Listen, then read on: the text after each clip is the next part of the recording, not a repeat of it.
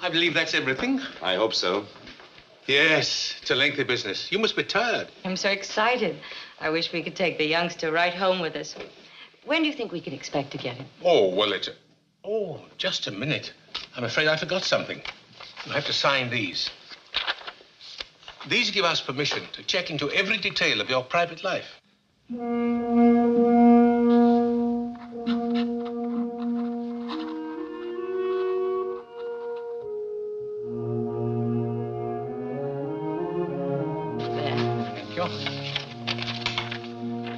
Thank you.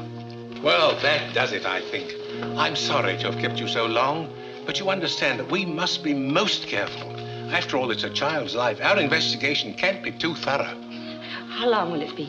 Well, it all depends. Matter of months, perhaps. But we'll keep you posted. Thank you very much. Eve, dear, we'll be late. Goodbye, and please hurry. Goodbye. Goodbye. Thank you. Goodbye. Bye.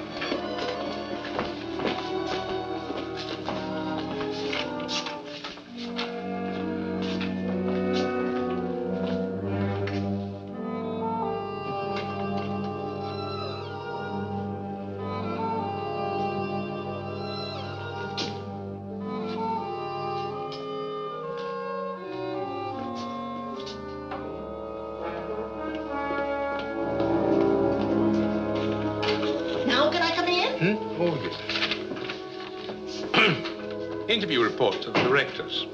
Names of applicants, Harry and Eve Graham. She is 32, he's 38. Occupation, traveling salesman for the Sutter Sales Corporation, dealing in electrical appliances. The company is owned by the Grahams and was started about 4 years ago. Mrs. Graham appears to be very capable. She handles the office work. Mr. Graham covers the Los Angeles area, where they hold a sales franchise for a deep freeze concern. Their income, presently about 20,000. Married 8 years. You don't need to wait for me. I'll straighten up. Yeah, I tried that once before. Nearly lost my job. You and your cleaning up. Well, go on. You're not disturbing me one bit. Mrs. Graham is unable to have a family. Her problem is of undetermined origin. But we'll check several physicians who have examined her during the past 8 years. They will take an older child, 4 or 5 years, of either sex. From the preliminary interview, it's my opinion they would make fit parents, but something bothers me about Mr. Graham. He seemed impatient during the interview. A chip on the shoulder sort of attitude. He behaved rather strangely when signing the permission to investigate form. Perhaps this is my imagination. I'll report further when I visit the Grahams' home for the customary inspection next week. Whew. Well, that's that. If all the others was like you, there wouldn't be any babies given away in this state at all. Why are you such an old fuss budget, huh? If you had made a mistake once, you wouldn't want to ever let it happen again. Not where a child is involved. No. Well, goodbye, dearie. Eve Graham. To Sutter Street and Harry Graham.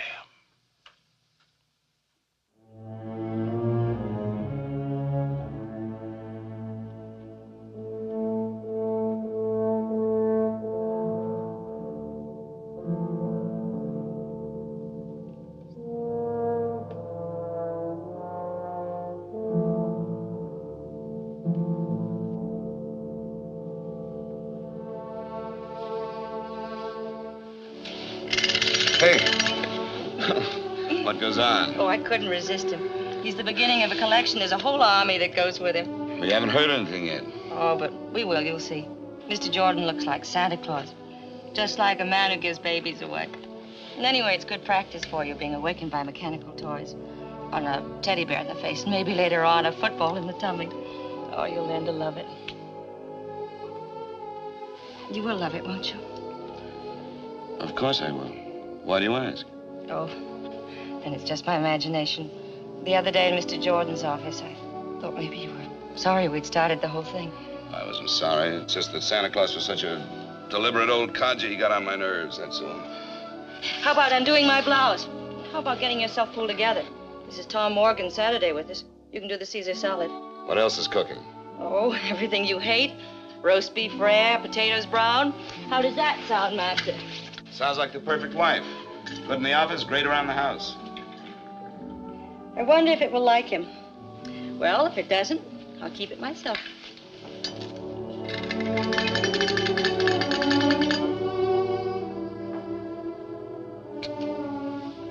I remember other Saturday afternoons when it was always like this.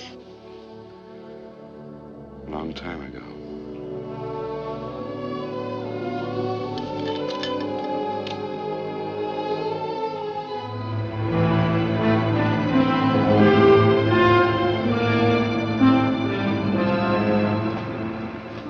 You know, this really is a beautifully planned apartment. Yes, we think so. Immaculate. You sure you won't have something? A Coke? Could I have a glass of milk instead? Yes, surely, sir. Thank you. My stomach, it's my work, all the tension. If you don't mind my saying so, Mr. Jordan, I think you take your work much too seriously. It's not worth it.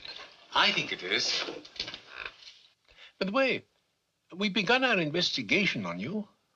Oh? How's it look? Everybody speaks very highly of you. But? I've been a salesman too long not to recognize sales resistance when I see it, Mr. Jordan. I have a feeling you don't want us to have the child. Oh, I wouldn't say that. Thank you. Well? Am I right? I don't know whether I do or not. At least not yet. I understand you spend a great deal of time in Los Angeles on business. Yes, that's right. Then perhaps you could give me the names of some of the people down there with whom you work. Oh, it's all routine, nothing more than that. You're very conscientious, aren't you, Mr. Jordan? Well, I'll drop you a line and refer you to lots of people in Los Angeles. There's something else about me I think you should know. I have a small mole on my right shoulder. Would you like to see it? Oh, Mr. Jordan, I'm sorry I'm late. That's all right. I was early. What are you two doing in the kitchen? Mr. Jordan's been looking us over. I've seen your home. It's pleasant. Very pleasant indeed. Won't you stay for dinner? Oh, thanks. I can't. I have to get back to the office. Lots more paperwork to do there. I'll see you to the door. Oh, thank you. Goodbye, Mr. Ray. Thank you, Mrs. Graham. Thank you.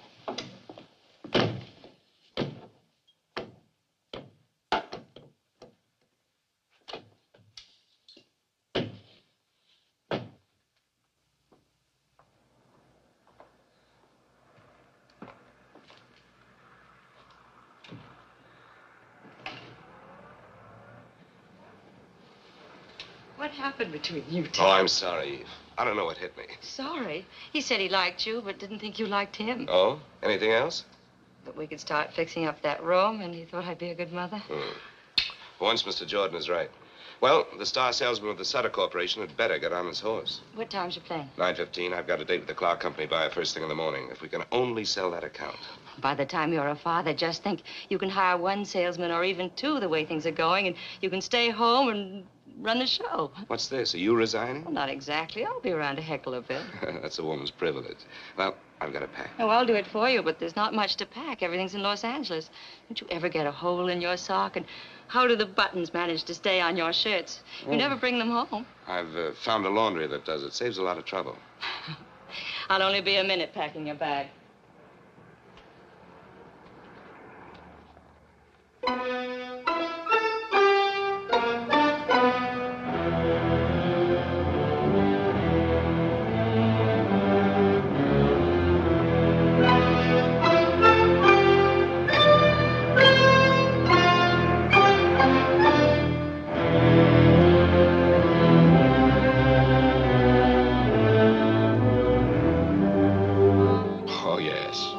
I know Harry Graham very well. Like him. He handled our product for several years until... Until what? We didn't fire him, if that's what you're getting at. He fired us. Got a better deal. I see. I'd give my shirt to get Graham back. And you can tell him I said so. Thank you.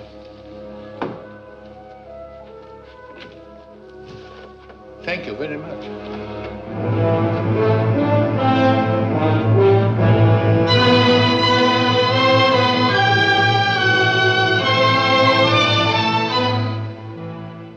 You see, the Grahams wish to adopt a child, and we must have certain information. Well, isn't that nice? They want to adopt a baby. How long has Mr. Graham made his office here? Oh, I guess about 2 years. Where does he live when he's in Los Angeles? I guess he just lives around. Hotels, motels, wherever he can get in. It's cocktail time, honey. Are you with me? Mr. Jordan, this is Roy Esterly. Oh, I'm very pleased to meet you. What line are you in? Mr. Jordan is getting some information on Harry Graham. Oh, Harry's not in any trouble. Mr. Jordan's not a cop. I'll tell you later. Okay, sweetie. You fill him in on Mr. Exclusive, and when you get through, come on back and have a little chat with me, huh?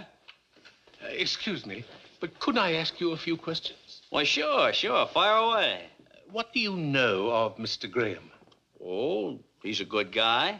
But you called him Mr. Exclusive. Oh, well, I was kind of kidding, I guess. See, we never see him except here in the office, and of course, when he's here, he's buried in work.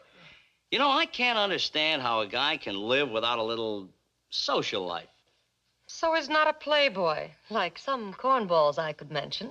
Playboy? He's the original Invisible Man. You never see him anywhere. He's not at the hotels, restaurants, nightclubs. Man comes to town, and just like that, he disappears. Mr. Jordan, I have an idea. I'm sure Harry will be calling in. You can get everything you want right from him. I'll call the hotels for you. Why don't you just sit over there at Harry's desk? Well, thank you, miss. Maybe I should see Mr. Graham after all. Yes, I'll wait. Oh, as long as you're going to all the trouble, would you kindly ask the hotel people when Mr. Graham was last registered? Surely, I could do that. Say, Mr. Jordan, your throat must get pretty dry asking all those questions. How about a little slug? Oh, you're very kind of you, but no thanks. Bob Vance never called, did he? No. That's good, because I don't want to talk to him.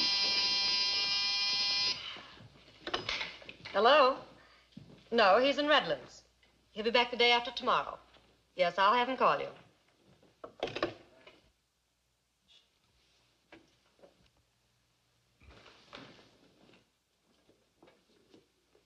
Harrison Graham.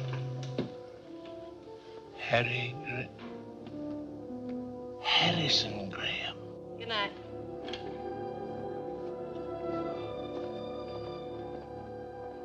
You've really got Harry Graham on your mind.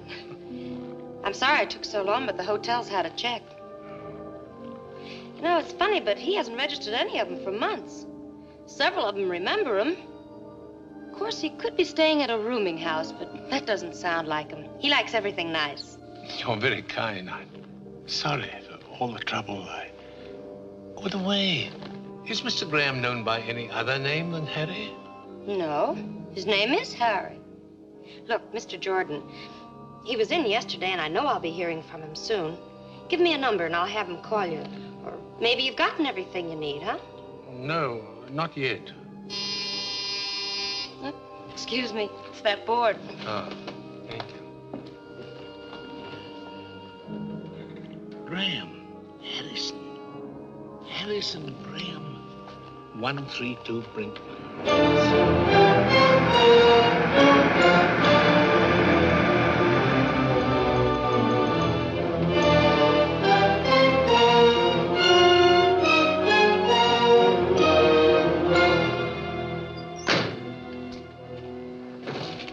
Wait for me, please.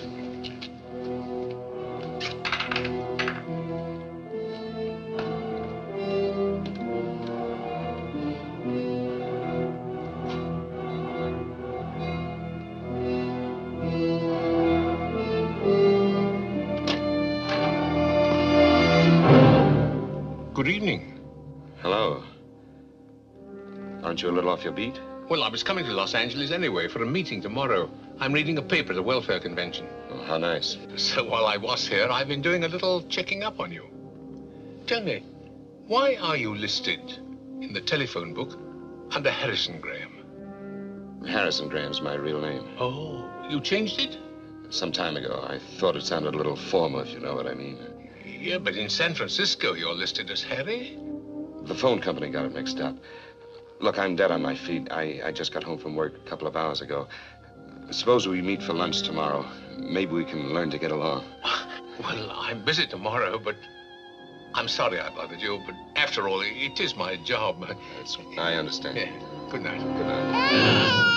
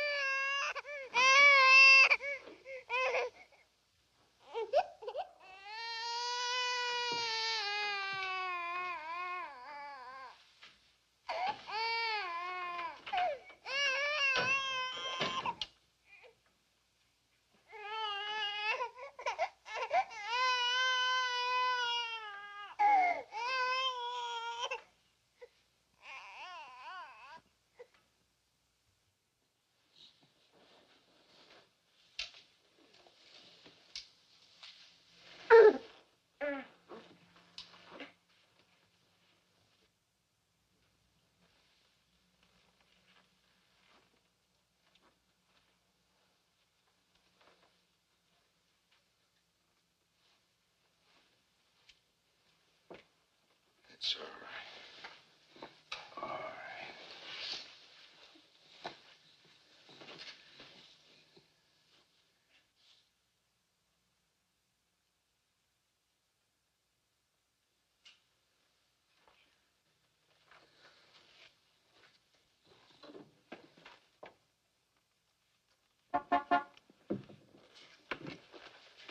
Pay him off. Tell him to go. You'll wake them both up. My wife's sick, too.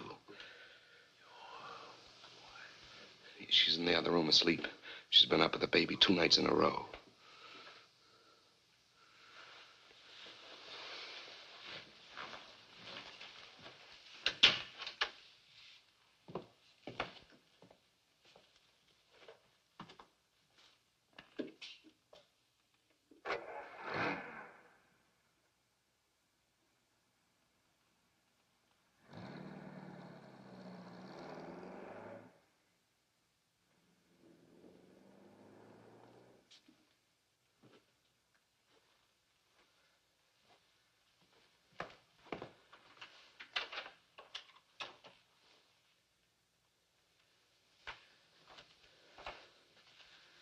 How long has this double life of yours been going on? About 8 months. And you tried to adopt a child. What are you going to do? Call the police. You can't. Not now. Not with her like this. Please, I've got to try to make you understand. Please. I can't believe it. I can't. How could a man like you, successful, admired, get into a position as vile as this? How? I don't know. I don't know how. Loneliness, I guess. Have you ever spent half your life living in hotel rooms, eating in restaurants with only a newspaper for company, walking the streets, looking for a movie you haven't seen? Well, that's the way it was one Sunday afternoon when I was stuck in Los Angeles. Couldn't get home to spend the weekend with Eve. I called her, but we didn't talk about us. She was in one of her executive moods, a career woman. You've never seen her that way. She's different now. Anyway, when I got off the phone, I was twice as lonely. I felt as if the walls of the hotel room were closing in on me. So I decided to go out for a walk. Some men on the road escape their loneliness with women who are easy to get. But that didn't work with me. In all the years of my marriage, I never looked at another woman. Eve was my whole life. Yet, sometimes in those years, I felt a distance between us which was more than miles. When we found out we couldn't have children, Eve was bitter, restless. It was my idea, her coming into the business. She caught on fast. So fast, she doubled our sales in no time. And our marriage, well, it became a business partnership. So on that particular Sunday, my aloneness was like a pain.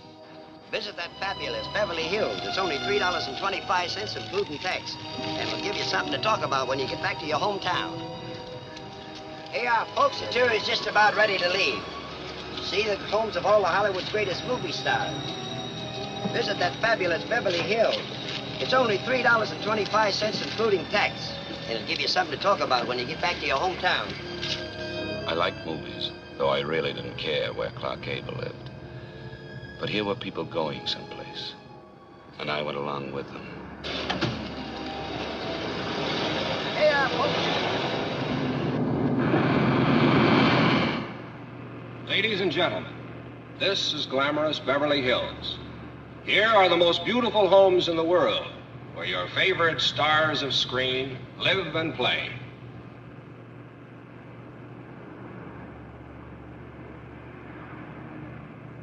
Over there is the home of a woman who knows Hollywood best, a lady who shares her secrets with millions, Luella Parsons.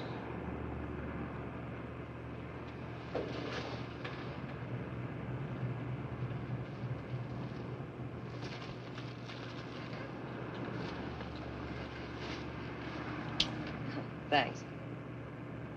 Here we are. On your right is the home of that shy and modest man, Harvey's friend and yours, Jimmy Stewart. Now take a look on your left, and you'll see the home of that funny, funny man, Jack the Miser Benny.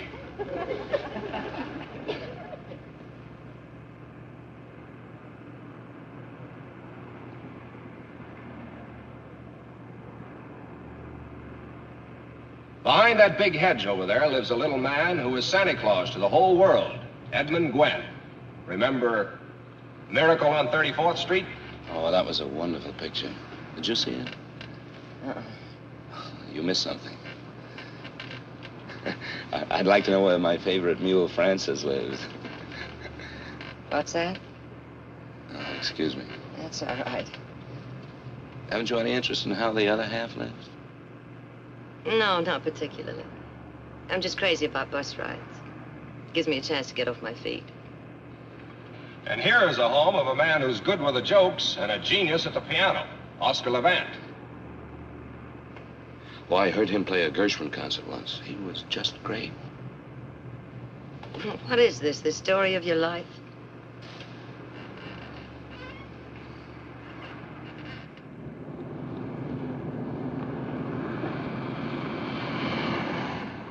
Were you wondering where our glamour girls are? All right, here's your answer. On the right, you see the home of that fine actress, Barbara Stanwyck. The White House, also on the right, is where lovely Jane Wyman lives.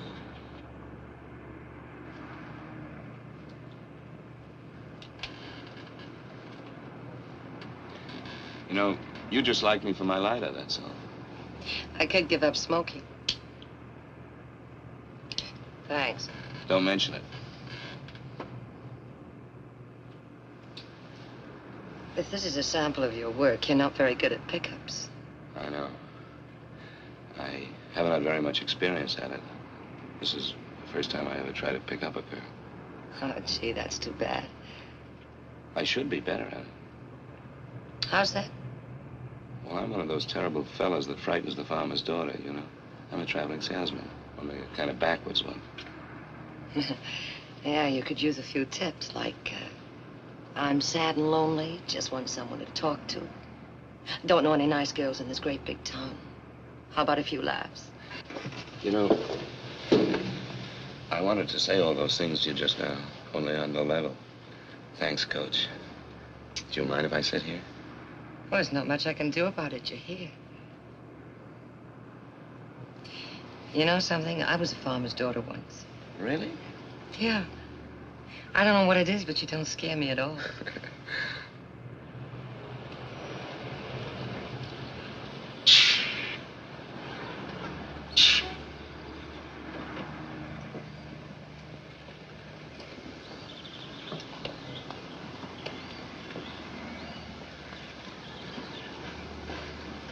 Well, thanks for the use of the lighter.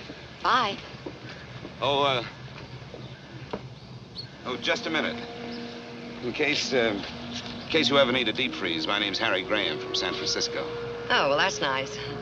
And mine's Phyllis Martin from here. From here? This doesn't look like very good farmland. You told me you were a farmer's daughter. Yes, well, that was a long time ago. Oh. Thanks. Oops, doesn't work. Well, remember me to Jack Benny.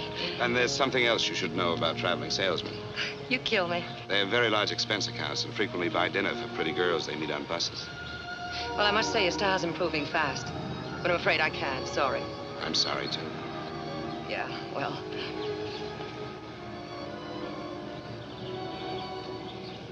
Do you like Chinese cooking? Sure. Why? Have you changed your mind? I know a place that has the greatest water chestnuts in town. If you can stand water chestnuts. I'm mad about them. Let's go. All right.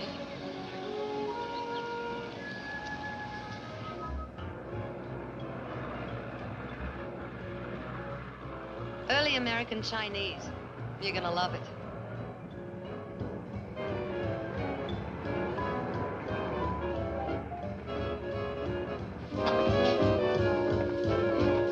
Cozy little place, isn't it? Do we have to eat here? Oh, yes, it's a must. Now, why don't you relax and I'll be back in a few minutes, huh? Hi, Sam. Good evening, Miss Martin. Good evening, sir. Will you take care of the gentleman for me? Right this way, sir. I'll have a drink at the bar while I'm waiting for the lady. Good.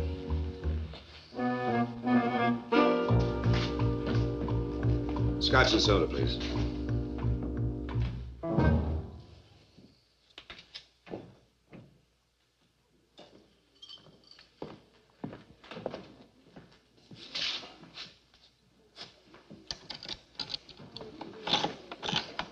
Here you are, sir. Oh, thank you.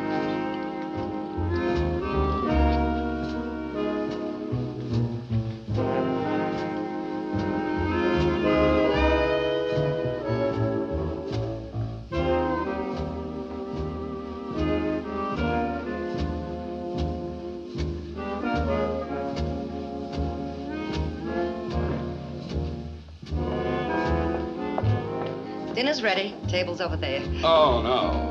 What are we playing, charades? The outfit came with the job. I work here. I don't believe any of this. Well, the pain will wear off in a minute. Now, just follow me.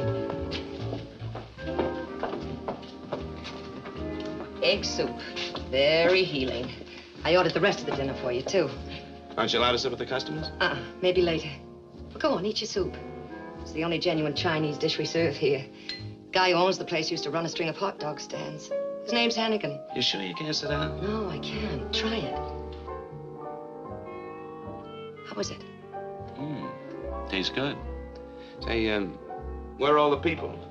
Oh, Sundays are quiet. And all the rest of the week. How long have you been working here? About 6 months. I needed a job, and Hannigan needed someone to liven up the joint.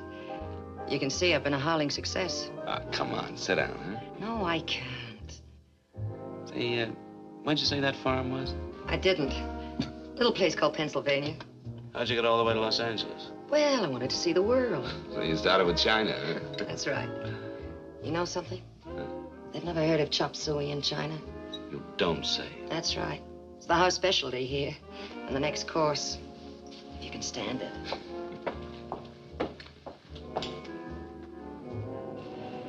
This isn't as nice as Barbara Stanwyck's, but it's closer to my work. Here, let me. Oh, thanks.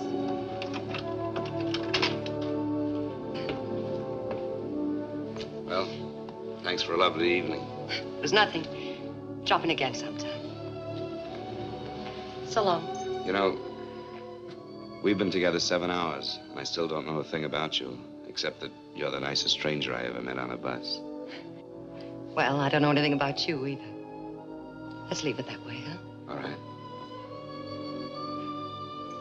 I will tell you one thing about myself, though. What's that? On that bus this afternoon, I felt just as lonely as you did. feel better now.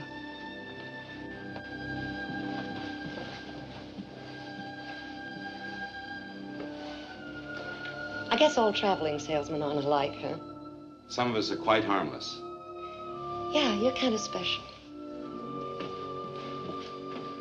Good night. I never expected to see Phyllis again. But I knew I'd remember this day when two strangers helped each other through a lonely Sunday. I felt good again, not very sleepy. We're ready with your call to San Francisco. Yes, thank you, operator. Eve? My, 2 calls in one day. Well, never mind, darling. This is deductible business. Monkey business. I cheated on you today. I thought you should be the first to know. Haven't you heard? The wife is always the last to know. I'm serious. A beautiful brunette, all curves and soft shoulders. Oh, how wonderful. I hope you'll be very happy together. What kind of talk is that? Aren't you even jealous? You won't spoil my sleep one bit. You're mighty sure of me, aren't you?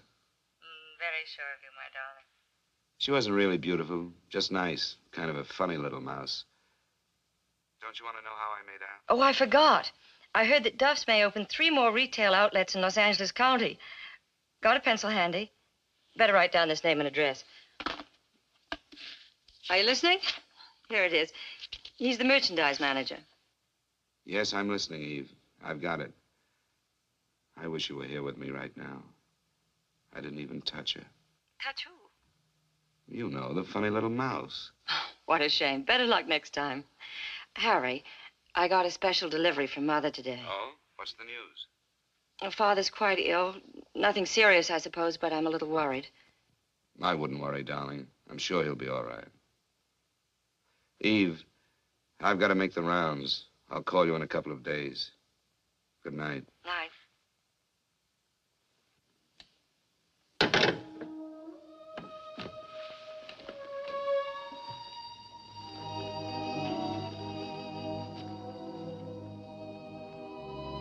And in a couple of days, I did get home. Dead tired and a little bit sick of the deep freeze business. I only wanted a weekend with Eve. But she had other plans, big plans. Tom Morgan, our lawyer, was there. Carl Forbes.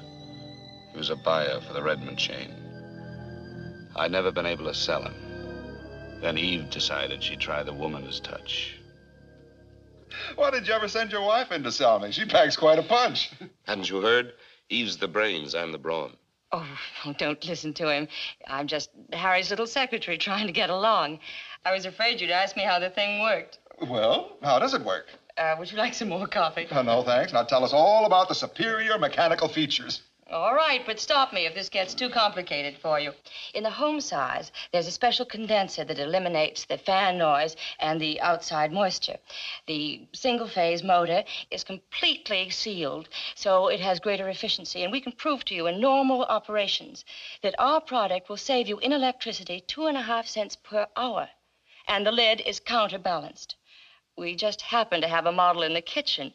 And if you have your combination Phillips screwdriver handy, Mr. Forbes, I'd be happy to take the freezer apart for you. Any questions? No questions. And no demonstration, please. I'm convinced. At least almost. Perhaps another little brandy? Harry, Mr. Forbes would like some more brandy. Harry? Oh, of course. I'm sorry. Tom? No, thanks. No more. How about a little poker? The evening's so nice we might play on the terrace. I'm afraid of you, but I'm game. Me too. Oh. Come on, Harry. Let's have at it.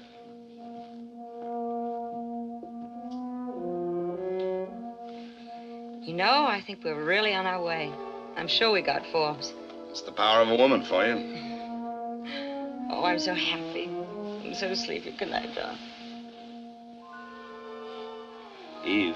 I just figured something out. In the last month, we've been together 6 days and 14 hours, not counting when we're asleep. Doesn't make any sense. Did you hear me? 6 days and 14 hours.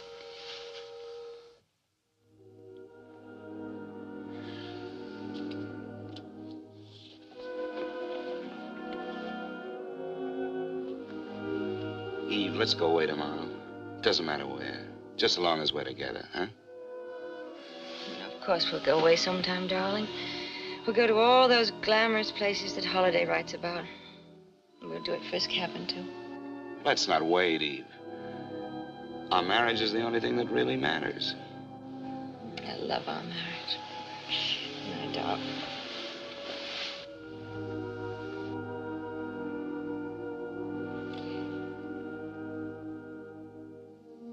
So I hit the road again.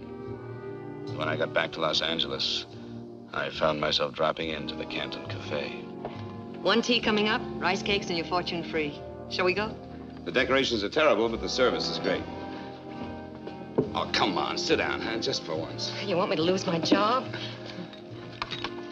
Oh. What does it say? You will travel far. Well, that's right in the button for a traveling salesman. There's another one. Uh-huh. Money and fortune await you. That's better. And the last one. Dance and the world dances with you. Wow. Things are warming up. Do you like to dance? I don't know. It's been a long time. Well, do you want to take a chance with me? All right.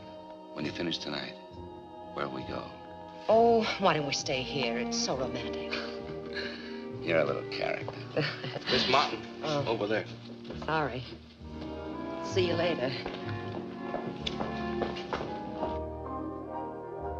That night we danced.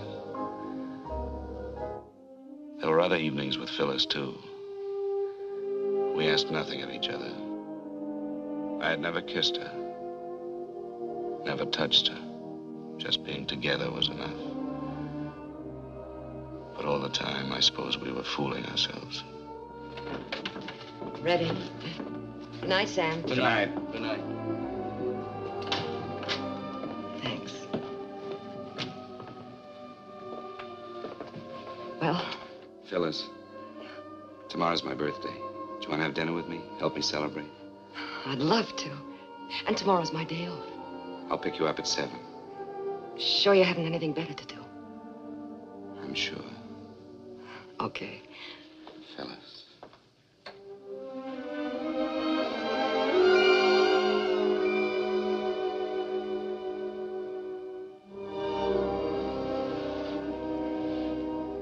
Good night, Harry. Good night.